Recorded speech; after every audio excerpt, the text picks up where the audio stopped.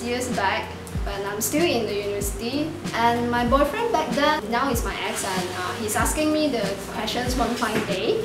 Do you know that what is lomography? So by that time, the curiosity brought me here. I went to do a lot of research about the lomography, join some forum, meet some new friends, and look for some articles and tips online. And then one camera after another, and now I'm here.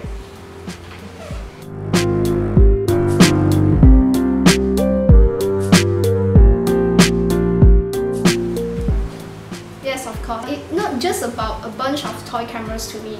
It's about the whole process, the whole journey, where I'm using the analog cameras to capture everything that happens to me. For example, some happy moments that I've been before and the people I met. So all the way I'm capturing the moments using my analog camera. So it's bring a lot of special moments to me.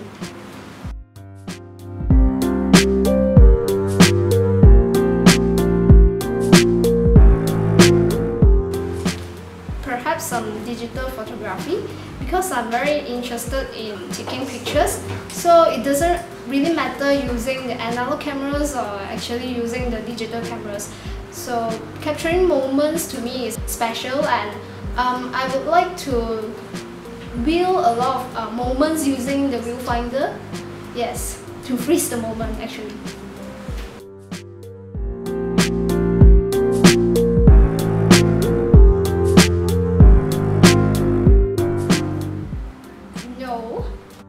For the close one, like my family members and some close friends, they aren't into the lomography cameras and all. But I'm very happy that maybe 1 or 2 years back then, few of my close friends are getting interested in it and getting some cameras for lomography, and every now and then we get to go out together and take some pictures.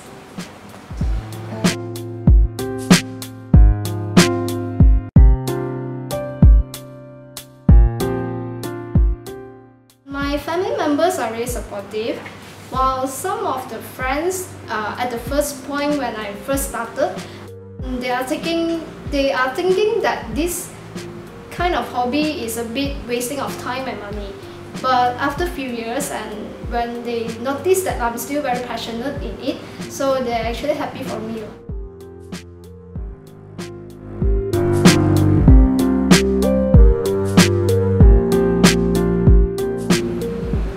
Learning. I mean, if I ever feel like quitting, hopefully that I will think back the reason why I started at the first place.